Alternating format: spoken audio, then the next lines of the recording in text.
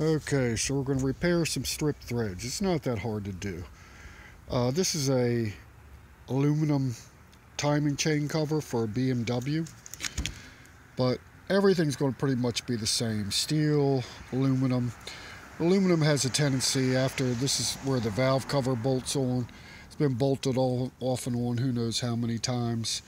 And they're just small little bolts with fine threads that are real light torque, and people have a tendency to over torque them and it strips them, and then your valve cover won't seal. Well, the world's not over. They're easy enough to fix.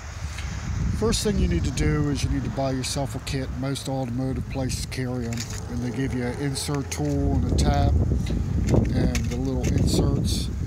Most of the time you have to buy the drill bit separate, and it'll say on the box what size drill bit it is. So you get your drill bit and get this stuff.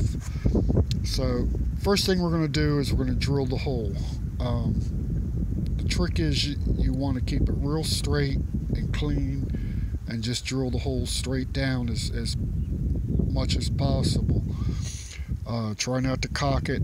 Don't go too deep. Like a lot of these, as you can see, doesn't go all the way through, so you don't want to go too deep with it.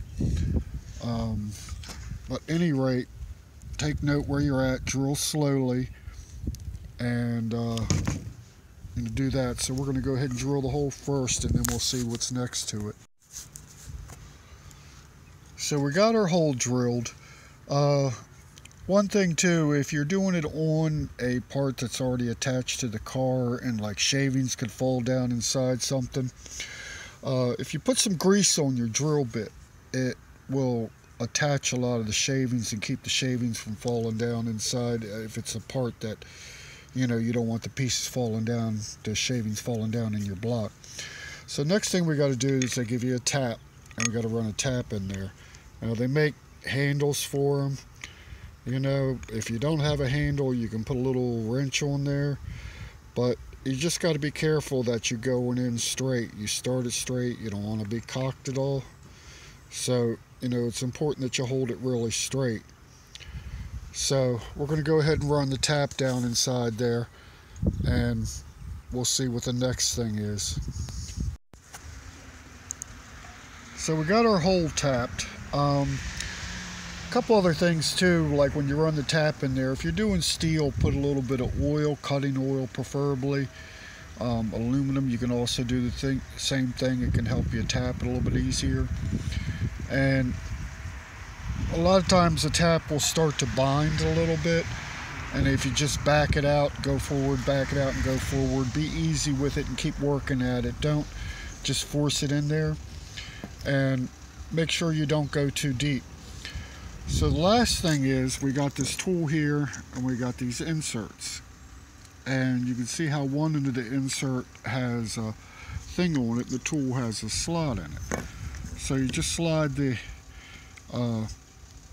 insert over the tool so it fits down the slot, and then you merely turn it in. So anyway, we're going to go ahead and turn that in, and then we'll take a look and see how it works out.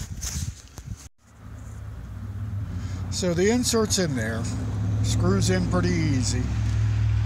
One thing, take note, make sure the first time you drill it deep enough that you can run it in flush, because you can't get them back out. They're designed to stay in, so whenever you loosen the screw up, they won't come out. That's the whole idea of it. Anyway, you have to be careful, you do it right the first time. But now you have a nice steel liner and a aluminum piece that won't strip out. So I hope this helps somebody. It's simple enough to do. Just takes a little bit of patience.